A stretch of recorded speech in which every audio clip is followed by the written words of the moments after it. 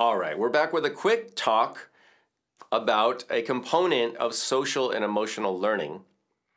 And I'm going to talk about this category that is identified among the 5 main categories, that is managing emotions.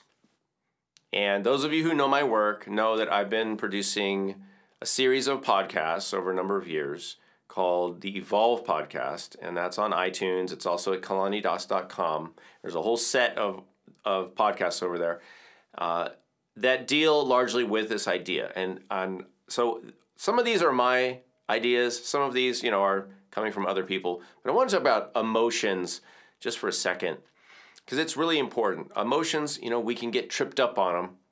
And your ability to successfully manage your emotions, it has a huge effect, because if you're not able to manage your emotions effectively throughout your life, starting whenever you're young, well, at any point, you could end up, it could end up influencing things like your ability to maintain healthy relationships or functional relationships, your ability to partake in gainful employment, to be employable.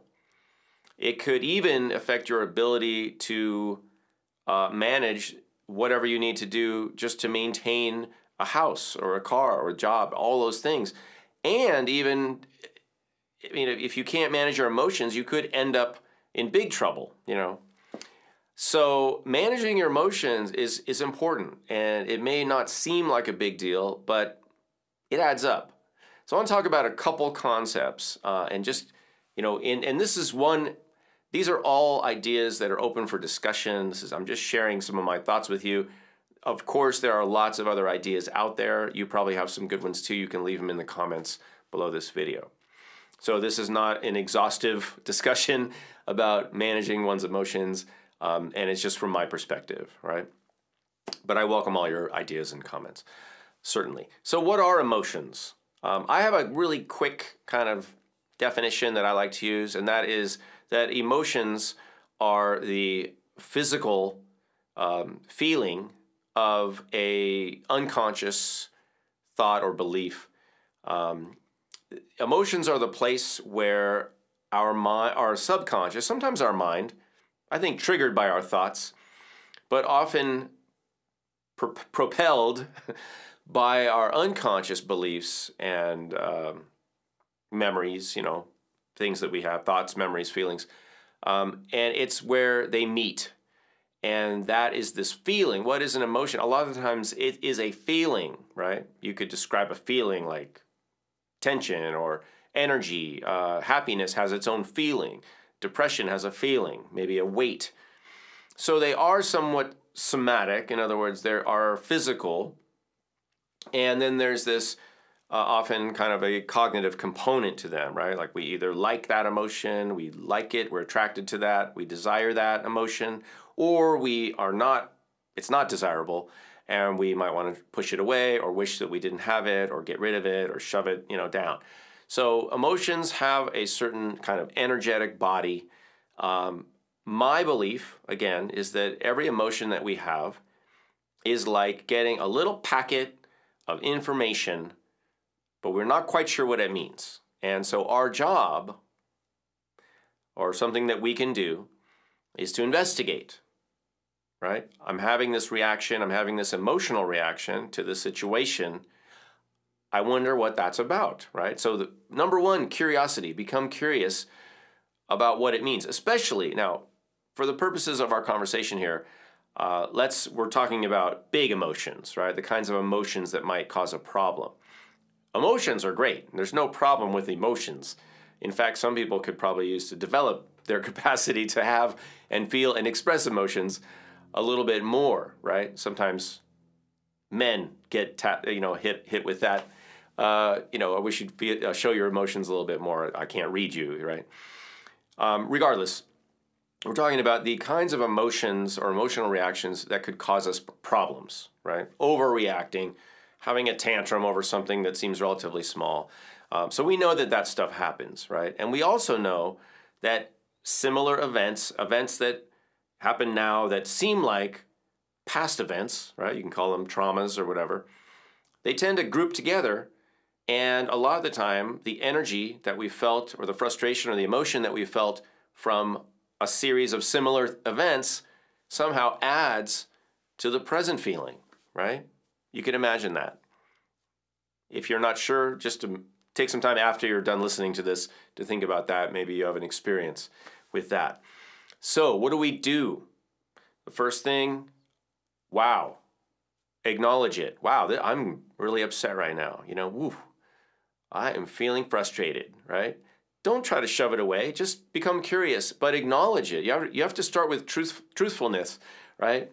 I am feeling super angry, all right? There's nothing wrong with being angry. We get angry, we get frustrated, we get happy, we get sad, we feel all emotions. It's just things that we feel. We're human.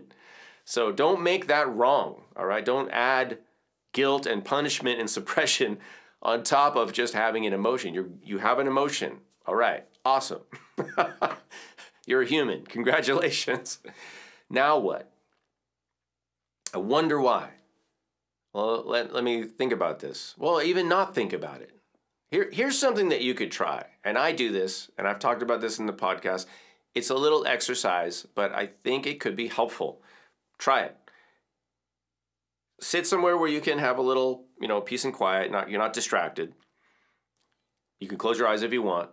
And just imagine that emotional energy is a little being, like a little child or somebody, and they've come to you, and they're tugging on your shirt, tugging on your dress, tugging on your blouse, and they're saying, I'm frustrated. I need help. Hey, pay attention to me. Because isn't that kind of what's happening? And then you say, yes, what can I do for you? How can I help you? How can I help? I'm here for you. And you treat that emotion, that little package of energy, just like you would your grandchild or your child. All right? With the same care and the same love and attention. And see what happens.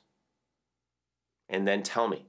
Because I bet you a nickel that once you do that, not only, well, you may or may not learn anything about what that energy was about, but my belief is that by acknowledging it and welcoming it and asking it what it needs and sending compassion and care and love to that energy, that it will then say, oh, never mind. That's all I needed. I just needed to be acknowledged and felt and heard, whatever you want to, any word you want to use there is fine. I just needed somebody to pay attention to me and listen to me for a second. But you know what? It's okay. I'm going to float away. I'm going to dissipate. Now, not every single trauma in your life will vanish magically if you do that. I'm not saying that. But what I am saying is that take a minute, go through that little mental exercise and see what happens. It tends to work for me. And you might get some information. You might get an insight. You might get a greater understanding of why. Because this thing reminds me of that thing. And that thing was really upsetting. But guess what? This thing is not that thing, is it? It's not. Okay, so little strategies like this can be really helpful. You can try them out. I think we should all try some strategies out for ourselves so we understand what they are, how to do them, whether they work for us or not. And then if you find a couple things that work, share them with somebody else. Just like I'm doing now. There's no magic involved. There's nothing to buy. You don't have to spend any money. It's all free, all right? You could do this within the context of, for example, something I've done in the context of a musical experience, like a guided imagery journey, right? So you're guiding people, you're holding people in a music space where they feel supported and comfortable and safe, because there's a music bubble around them, right? And then you can gently give people some prompts or some cues, just kind of like I did with you, maybe a little more open so they can have their own experience. And then you give them time. And then you're supportive, you're there if they need you, all right? This is something I've done many times for people in music therapy at retreats and different settings. So I hope that's helpful. Last thing I want to say about our emotions is, of course, that they are tied to our mind, which is very busy and active and always trying to figure out what's the problem. How can I figure out the puzzle here? And so our minds tend to take a feeling and kind of run with it and do a lot of what ifs and compare it to other stuff. We're pattern-seeking creatures, so our minds always want to match things up and categorize things, and that's why we often end up thinking about a past trauma that's similar to a present trauma, because that's what our mind does. It's trying to match it, right? And it goes through the Rolodex, and it looks up stuff that is kind of like whatever's happening now, so it can see if there's a similarity or a pattern. You have to know that's what your mind does. It's good at it. It's faster than you. It's going to do it. You can't stop it, so don't worry about it. Just let it do it, and know that, this thing is not that thing. So you don't have to feel that energy that you felt, that you don't have to stack up all that stuff and get the cumulative effect of all that other stuff that happened in the past, which that's something that does happen for people quite a lot. All right, I'm going to conclude with that. I just want to wish you well, and if you have any helpful and kind comments that you could add below, please do. And if you'd like to get in touch with me on this or any other topic for social emotional learning or music mindfulness, which is my teaching, you can contact me at kalanimusic.com. You can see or hear the Evolve podcast at kalanidas.com, and you can connect with me more at patreon.com/Kalani. Thanks for watching.